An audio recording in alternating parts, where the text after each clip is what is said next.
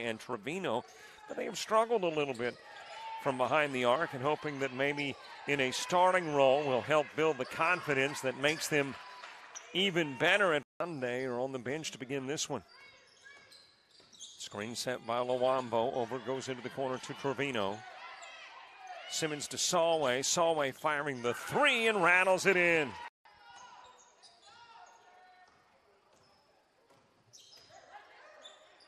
Solway open for the three. Got it.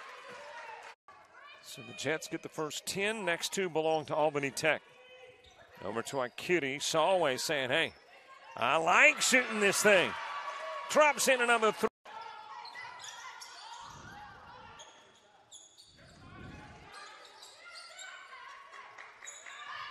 From the corner, Solway dropping in another tray. Clouds and rain clear out. Of course, the rain is, for the most part, here cleared, but after the clouds clear, it's supposed to get noticeably cooler. Hicks 1 of 2, rebounded by Trevino, gives it over to Sheeta. Sheeta might have got away with a walk, took a couple of steps while firing into the corner to Solway, and she drops in another.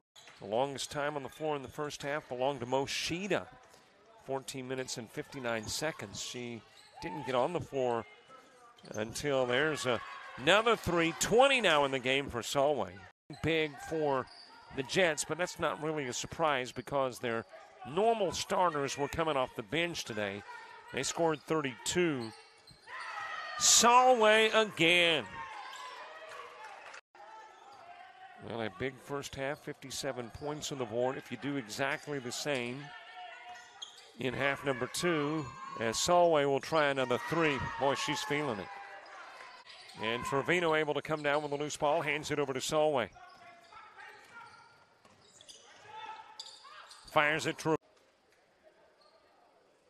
on the actual physical foul from Kemp, not the technical. So these should be the techs.